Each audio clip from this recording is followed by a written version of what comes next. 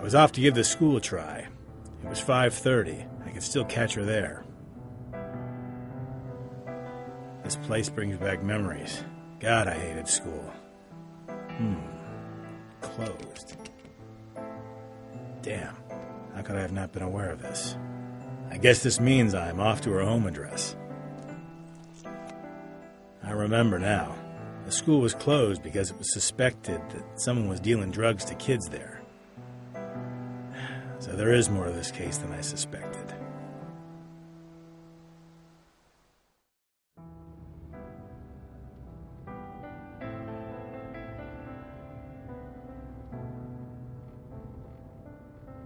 Her place wasn't hard to find. It's always exciting not knowing who's going to open the door, good or evil. A pretty girl opened the door. I introduced myself and asked her if she could tell me anything about the murder. What murder? She replied. Didn't she know? Or was she just playing dumb? There was something about this dame I couldn't put my finger on.